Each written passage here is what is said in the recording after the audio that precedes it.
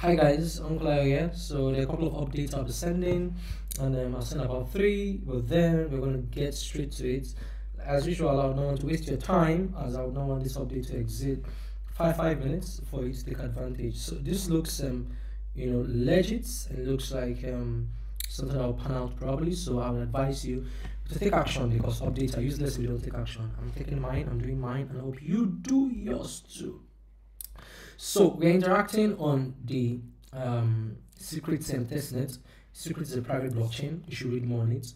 It's also a good investment. I have some. I bought some. I've been saying on the channel that you should buy.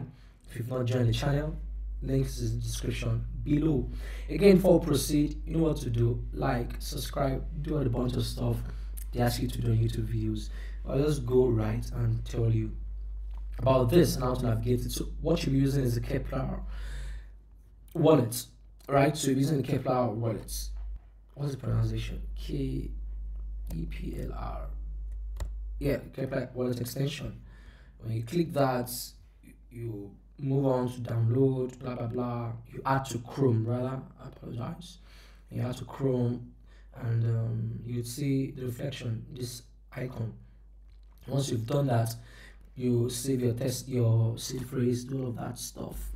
Once you've saved your seed phrase, you can go ahead to switch to the Pulsar testnet. You click here and you scroll down under beta support. You'll see your Pulsar testnet. Once you've done that, what's left is for you to request for some testnet tokens. Right, so for you to request for some testnet tokens, you come to faucet.secrettestnet.io. Then, except you're a robot, you just say you're not a robot, you put your address. What address? You come here, your address is this particular one on the Pulsar testnet. Don't forget, the Kepler wallet is used by a couple of blockchain.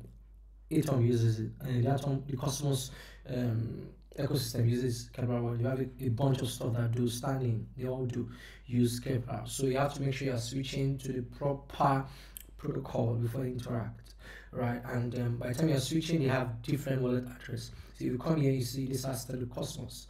But if you're on the Pulsar testnet, it has to secret, copy that. You put here, I think they only give testnet once every 24 hours, so you have to be judicious about it.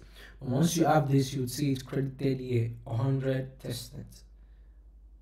Right, no, I had 14 before, I just requested more, and I have 100. If you're unable to get, indicates me in the comment section. I'll send you some. Just put your address, I'll send you some.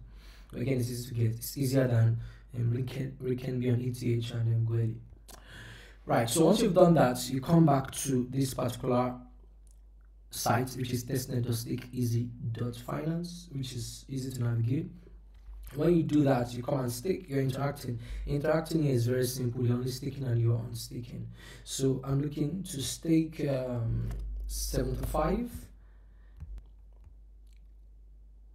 I hope I'm able to stake that 75, and then it will ask me to give them permission and blah blah blah. So I don't know how long it take, but that's where you can monitor to see if it's done that. So you wait for it to do that, to give you permission, and you would see how much you have staked, right? So if I refresh this, I think I have more staked. So let me just try and see if I can refresh this. It's because I staked 50 at first, staked under 35. Oh, 39. Interesting. So this is a bug because I have 50 staked. I have not unstaked it, and I staked another 39, and I've still not unstaked it. So I'm surprised why I don't have, well, I have 39 here. It's supposed to be more than that. Actually, it's supposed to be more than that. Let me go to my wallet. See, that's even reduced. So where have they gone to? And staked is not reflecting here. So this is a feedback we can give on the form, because there's a form to fill, and say, bro, there's a bunch of problem here. So let me come to account. Nothing. So where are my testnets? What did I stake? Where are they? So that's feedback.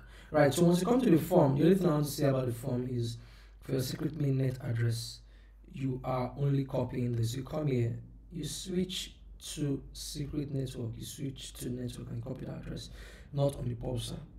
Right, so and that's that on that. So I'll post the other videos. It's 5 minutes on the dot, and it's been a pleasure. Do not forget to subscribe.